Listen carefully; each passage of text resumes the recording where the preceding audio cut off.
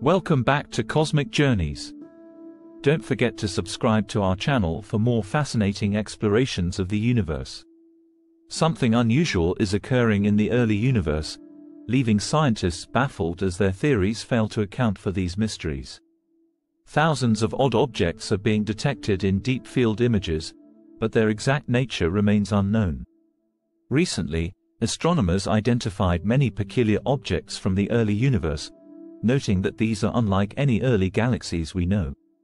Moreover, the James Webb Telescope has peered beyond the Dark Ages for the first time, and its findings have amazed astronomers. Most scientists agree that the universe began about 13.8 billion years ago. However, the strange structures revealed in these images challenge this timeline and could lead to major shifts in our understanding of cosmology. In light of these groundbreaking observations, several Nobel laureates suggest that the early universe might be vastly different from what we previously thought. Some even propose the radical idea that the universe may not have had a beginning at all. Instead, they speculate that what we perceive as the distant early universe might actually be something entirely unknown. So, what did the James Webb Telescope discover at the very edge of our universe, and why do scientists believe these findings could transform our understanding? Since 1929, we've known that galaxies in the universe are moving away from each other due to the expansion of space. This expansion, however, is more complex than it appears. It lacks a central point, meaning that from any vantage point in the universe, it seems as if everything is moving away from you, as if each location is the universe's center. Additionally, scientists have found that not only is space expanding, but it is doing so at an accelerating rate, causing distant galaxies to move away from us faster than those closer to us. Assuming Earth is our reference point, when you use the Webb telescope to look deep into space, you will observe that everything appears to be moving away from Earth. The farther a galaxy is, the faster it recedes. In specific regions of space, some distant galaxies are moving away from us at the speed of light. This region is known as the Hubble sphere. Galaxies beyond this sphere are receding faster than the speed of light. Common sense would suggest we could never see light from these galaxies because it's moving away from us faster than the speed of light. Surprisingly, this isn't the case. We can still observe galaxies beyond the Hubble sphere because the sphere itself is expanding due to the accelerating expansion of space. As this region grows, it brings more distant galaxies into view, even those receding faster than the speed of light.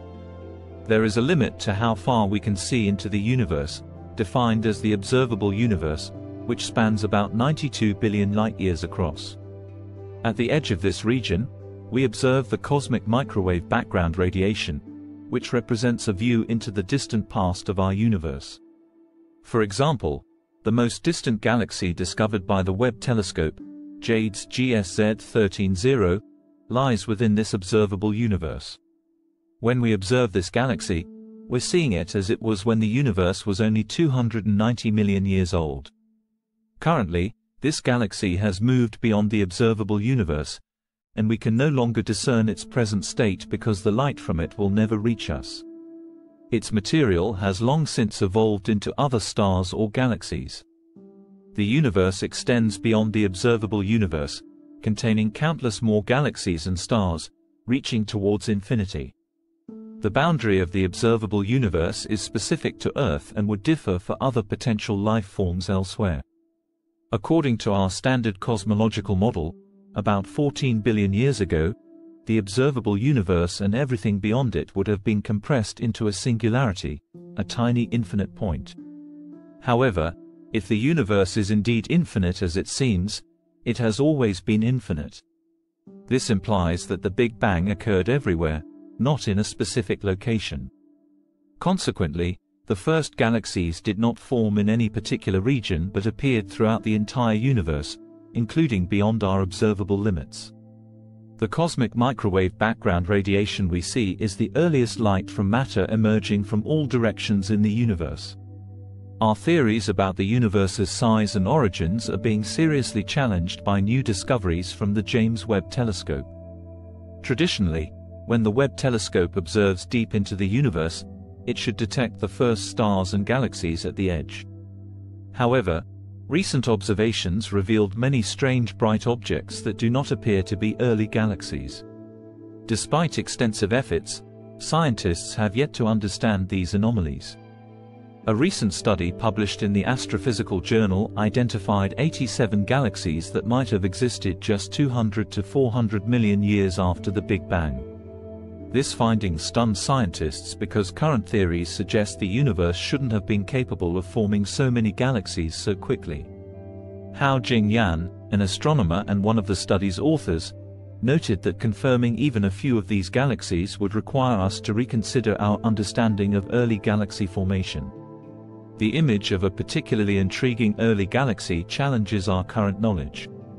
Normally, galaxies consist of gas and dust orbiting a central point, crucial for star formation. Observations typically show that only about 10% of a galaxy's gas turns into stars. Yet, the Webb telescope identified 3 early galaxies that have converted 100% of their surrounding material into stars. This discovery contradicts our cosmological models, which suggest it's impossible for a galaxy to turn all its available material into stars. These unexpected findings are causing significant confusion among astronomers. They are questioning how these galaxies could have formed so early and why they appear so different from predictions. Some scientists propose that these objects might not be galaxies at all but something entirely unknown. If these are indeed galaxies, it would imply that the Big Bang model is fundamentally flawed.